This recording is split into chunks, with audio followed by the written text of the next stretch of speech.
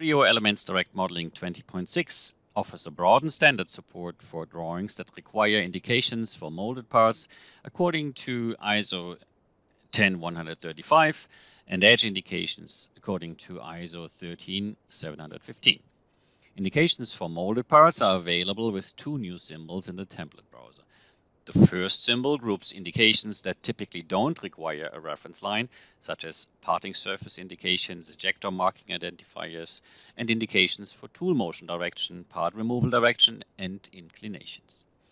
The first example illustrates a simple parting surface indication for cores and then for sliders.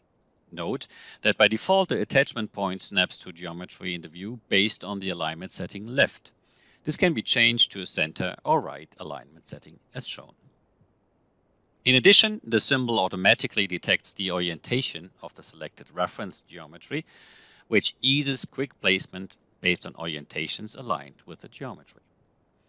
Text fields can contain special characters. In case optional reference lines are required, they can be defined from within the symbol definition workflow.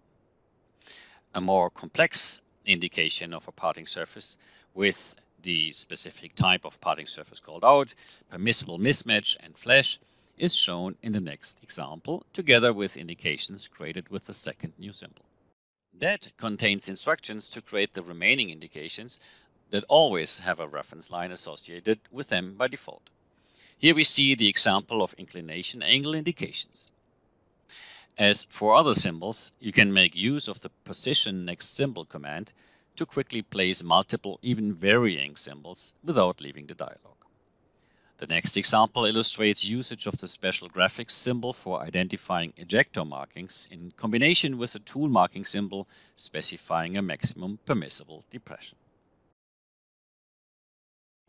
Furthermore, this symbol covers a broad range of additional standard-specific indication types, such as variations of the indication of extended regions of a part, sync marking symbols, graphical symbols for porosity, surface enlargements, and more.